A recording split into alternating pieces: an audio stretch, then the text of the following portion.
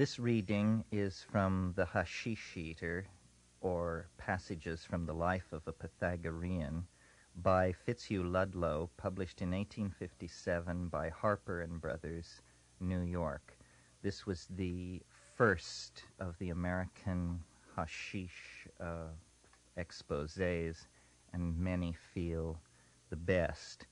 And what I'm going to read this morning, out of a very rich potential group of readings, is Fitzhugh Ludlow's description of his first encounter with the power of cannabis.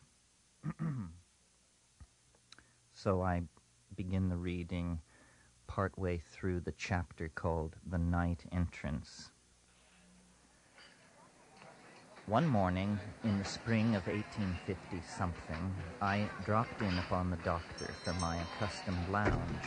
"Have you seen," said he, "my new acquisitions?"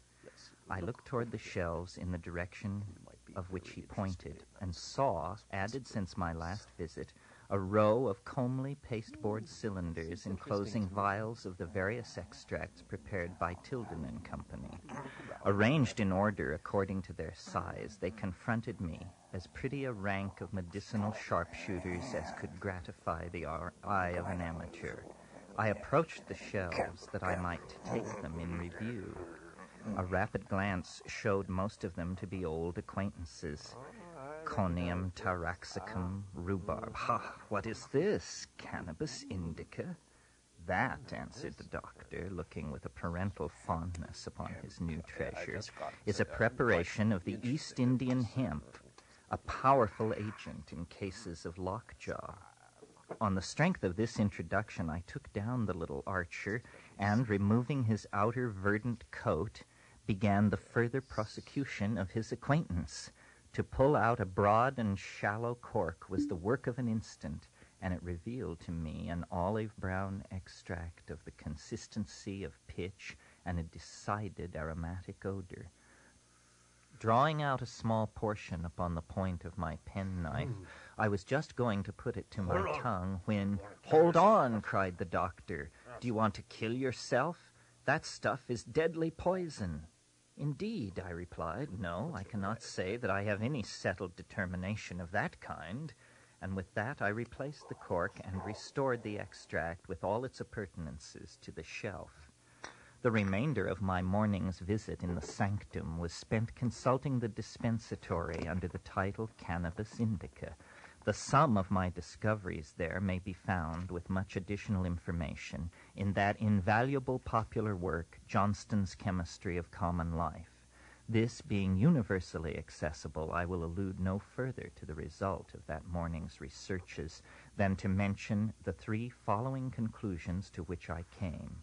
First, the doctor was both right and wrong. Right, inasmuch as a sufficiently large dose of the drug, if it could be retained in the stomach, would produce death, like any other narcotic, and the ultimate effect of its habitual use had always proved highly injurious to mind and body. Wrong, since moderate doses of it were never immediately deadly, and many millions of people daily employed it as an indulgence similarly to opium. Second, it was the hashish referred to by Eastern travelers and the subject of a most graphic chapter from the pen of Bayard Taylor, which months before had moved me powerfully to curiosity and admiration. Third, I would add it to the list of my former experiences. In pursuance of this last determination, I waited till my friend was out of sight, that I might not terrify him by that which he considered a suicidal venture, and then, quickly uncapping my little archer a second time, removed from his store of offensive armor a pill sufficient to balance the 10-grain weight of the sanctorial scales.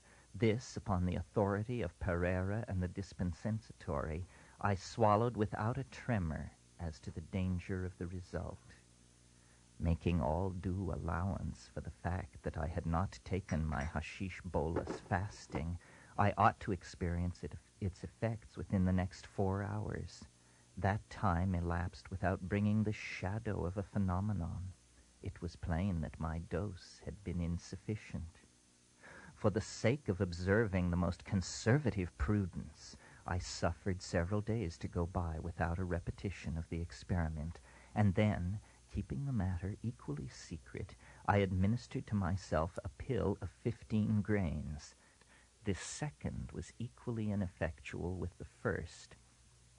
Gradually, by 5 grains at a time, I increased the dose to 30 grains, which I took one evening 30 minutes after tea. I had now almost come to the conclusion that I was absolutely unsusceptible of the hashish influence, without any expectation that this last experiment would be more successful than the former ones, and indeed with no realization of the manner in which the drug affected those who did make the experiment successfully. I went to pass the evening at the house of an intimate friend. In music and conversation the time passed pleasantly. The clock struck 10, reminding me that 3 hours had elapsed since the dose was taken, and as yet not an unusual symptom had appeared. I was provoked to think that this trial was as fruitless as its predecessors. Ah, what means this sudden thrill? A shock, as of some unimagined vital force, shoots without warning through my entire frame, leaping to my fingers' ends, piercing my brain, startling me till I almost spring from my chair. I could not doubt it. I was in the power of the hashish influence. My first emotion was one of uncontrollable terror, a sense of getting something which I had not bargained for. That moment I would have given all I had or hoped to have to be as I was 3 hours before. No pain anywhere, not a twinge in any fiber, yet a cloud of unutterable strangeness was settling upon me and wrapping me impenetrably in from all that was natural or familiar. Endeared faces well known to me of old surrounded me, and yet they were not with me in my loneliness. I had entered upon a tremendous life which they could not share. If the disembodied ever return to hover over the hearthstone which once had a seat for them, they look upon their friends as I then looked upon mine. A nearness of place with an infinite distance of state, a connection which had no possible sympathies for the wants of that hour of revelation, an isolation none the less perfect for seeming companionship. Still, I spoke. A question was put to me, and I answered it. I even laughed at a bon mot. Yet it was not my voice which spoke, perhaps one which I once had far away in another time and another place. For a while I knew nothing that was going on externally, and then the remembrance of the last remark which had been made returned slowly and indistinctly, as some trait of a dream will return after many days, puzzling us to say where we have been conscious of it before. A fitful wind all the evening had been sighing down the chimney. Now it grew into the steady hum of a vast wheel in accelerating motion. For a while this hum seemed to resound through all space. I was stunned by it. I was absorbed in it. Slowly the revolution of the wheel came to a stop, and its monotonous din was changed for the reverberating peal of a grand cathedral organ. The ebb and flow of its inconceivably solemn tone filled me with a grief that was more than human. I sympathized with the dirge-like cadence as spirit sympathizes with spirit, and then, in the full conviction that all I heard and felt was real, I looked out of my isolation to see the effect of the music on my friends. Ah, we were in separate worlds indeed, not a trace of appreciation on any face. Perhaps I was acting strangely. Suddenly a pair of busy hands, which had been running neck and neck all the evening with a nimble little crochet needle over a race ground of pink and blue silk, stopped at their goal, and their owner looked at me steadfastly. Ah, I was found out. I had betrayed myself. In terror I waited, expecting every instant to hear the word hashish. No, the lady only asked me some question connected with the previous conversation. As mechanically as an automaton, I began to reply. As I heard once more the alien and unreal tones of my own voice, I became convinced that it was someone else who spoke, and in another world. I sat and listened. Still the voice kept speaking. Now, for the first time, I experienced the vast change which Hashish makes in all measurements of time. The first word of the reply occupied a period sufficient for the action of a drama. The last left me in complete ignorance of any point far enough back in the past to date the commencement of the sentence. Its enunciation might have occupied years. I was not in the same life which had held me when I heard it begun. And now, with time, space expanded also. At my friend's house, one particular armchair was always reserved for me. I was sitting in it at a distance of hardly 3 feet from the center table around which the members of the family were grouped. Rapidly, that distance widened. The whole atmosphere seemed ductile and spun endlessly out into great spaces surrounding me on every side. We were in a vast hall of which my friends and I occupied opposite extremities. The ceiling and the walls ran upward with a gliding motion as if vivified by a sudden force of resistless growth. Oh, I could not bear it.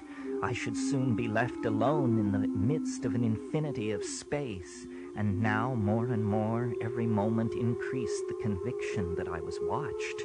I did not know then, as I learned afterwards, that suspicion of all earthly things and persons was the characteristic of the Hashish delirium. In the midst of my complicated hallucination, I could perceive that I had a dual existence. One portion of me was whirled unresistingly along the track of this tremendous experience. The other sat looking down from a height upon its double, observing, reasoning, and serenely weighing all the phenomena. This calmer being suffered with the other by sympathy, but did not lose its self-possession. Presently it warned me that I must go home, lest the growing effect of the hashish should incite me to some act which might frighten my friends. I acknowledged the force of this remark very much as if it had been made by another person, and rose to take my leave. I advanced toward the center table. With every step its distance increased. I nerved myself as for a long pedestrian journey. Still the lights, the faces, the furniture receded. At last, almost unconsciously, I reached them. It would be tedious to attempt to convey the idea of the time which my leave-taking consumed, and the attempt, at least with all minds that have not passed through the same experience, it would be as impossible as tedious. At last, however, I was in the street. Beyond me the view stretched endlessly away. It was an unconverging vista whose nearest lamps seemed separated from me by leagues. I was doomed to pass through a merciless stretch of space, a soul just disenthralled, setting out for his flight beyond the furthest visible star, could not be more overwhelmed with his newly acquired conception of the sublimity of distance than I was at that moment. Solemnly, I began my infinite journey. Before long, I walked in entire unconsciousness of all around me. I dwelt in a marvelous inner world. I existed by turns in different places and various states of being. Now I swept my gondola through the moonlit lagoons of Venice. Now Alp on Alp towered above my view, and the glory of the coming sun flashed purple light upon the topmost icy pinnacle. Now, in the primeval silence of some unexplored tropical forest, I spread my feathery leaves, a giant fern, and swayed and nodded in the spice gales over a river whose waves at once sent up clouds of music and perfume. My soul changed to a vegetable essence, thrilled with a strange and unimaginable ecstasy. The palace of Al-Harum could not have brought me back to humanity. I will not detail all the transmutations of that walk. Ever and anon I returned from my dreams into consciousness as some well-known house seemed to leap out into my path, awakening me with a shock. The whole way homeward was a series of such awakenings and relapses into abstraction and delirium until I reached the corner of the street in which I lived. Here, a new phenomenon manifested itself. I had just awakened for perhaps the 20th time, and my eyes were wide open. I recognized all surrounding objects and began calculating the distance home. Suddenly, out of a blank wall at my side, a muffled figure stepped into the path before me. His hair, white as snow, hung in tangled elf locks on his shoulders, where he carried also a heavy burden, like unto the well-filled sack of sins which Bunyan places on the back of his pilgrim. Not liking his manner, I stepped aside, intending to pass around him and go on my way. This change of our relative position allowed the blaze of a neighboring streetlight to fall full on his face, which had hitherto been totally obscured. Horror unspeakable! I shall never, till the day I die, forget that face. Every lineament was stamped with the records of a life black with damning crime. It glared upon me with a ferocious wickedness and a stony despair which only he may feel who is entering on the retribution of the unpardonable sin. He might have sat to a demon painter as the ideal of Shelley's Cenci. I seemed to grow blasphemous in looking at him, and in an agony of fear began to run away. He detained me with a bony hand which pierced my wrist like talons, and slowly taking down the burden from his own shoulders, laid it upon mine. I threw it off and pushed him away. Silently he returned and restored the weight. Again I repulsed him, this time crying out, "Man, what do you mean?" What do you mean? In a voice which impressed me with the sense of wickedness as his face had done, he replied, "You shall bear my burden with me," and a third time laid it on my shoulders. For the last time I hurled it aside and, with all my force, dashed him from me. He reeled backward and fell, and before he could recover his disadvantage, I had put a long distance between us. Through the excitement of my struggle with this phantasm, the effects of the hashish had increased mightily. I was bursting with an uncontrollable life. I strode with the thews of a giant. Hotter and faster came my breath. I seemed to pant like some tremendous engine. An electric energy whirled me resistlessly onward. I feared for myself lest it should burst its fleshy walls and glance on, leave a wreck of framework behind it. At last, I entered my own house. During my absence, a family connection had arrived from abroad and stood ready to receive my greeting. Partly restored to consciousness by the naturalness of home faces and the powerful light of a chandelier which shed its blaze through the room, I saw the necessity of vigilance against betraying my condition, and, with an intense effort suppressing all I felt, I approached my friend and said all that is usual on such occasions. Yet, recent as I was from my conflict with the supernatural, I cast a stealthy look about me that I might learn from the faces of others if, after all, I was shaking hands with a phantom and making inquiries about the health of a family of hallucinations. Growing assured, as I perceived no symptoms of astonishment, I finished the salutation and sat down. It soon required all my resolution to keep the secret which I had determined to hold inviolable. My sensations began to be terrific, not from any pain that I felt, but from the tremendous mystery of all around me and within me. By an appalling introversion, all the operations of vitality, which in our ordinary state go on unconsciously, came vividly into my experience. Through every thinnest corporeal tissue and minutest vein, I could see the circulation of the blood along each inch of its progress. I knew when every valve opened and when it shut. Every sense was preternaturally awakened. The room was full of a great glory. The beating of my heart was so clearly audible that I wondered to find it unnoticed by those who were sitting by my side. Lo, now the heart became a great fountain whose jet played upward with loud vibrations, and a striking upon the roof of my skull as on a gigantic dome, fell back with a splash and echo into its reservoir.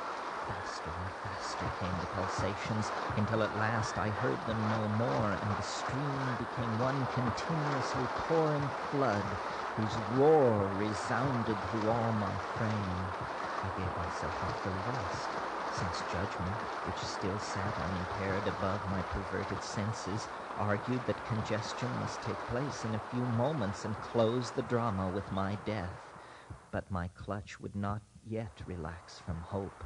The thought struck me, might not this rapidity of circulation be, after all, imaginary? I determined to find out. Going to my own room, I took out my watch and placed my hand upon my heart. The very effort which I made to ascertain the reality gradually brought perception back to its normal state. In the intensity of my observations, I began to perceive that the circulation was not as rapid as I had thought. From a pulseless flow, it gradually came to be apprehended as a hurrying succession of intense throbs, then less swift and less intense, till finally, on comparing it with the second hand, I found that about 90 a minute was its average rapidity. Greatly comforted, I desisted from the experiment. Almost instantly the hallucination returned. Again I dreaded apoplexy, congestion, hemorrhage, and a multiplicity of nameless deaths, and drew my picture as I might be found on the morrow, stark and cold, by those whose agony would be redoubted by the mystery of my end. I reasoned with myself. I bathed my forehead. It did no good. There was one resource left. I would go to a physician. With this resolve, I left my room and went to the head of the staircase.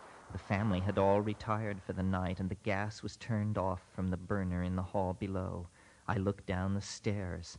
The depth was fathomless. It was a journey of years to reach the bottom. The dim light of the sky shone through the narrow panes at the sides of the front door and seemed a demon light in the middle darkness of the abyss.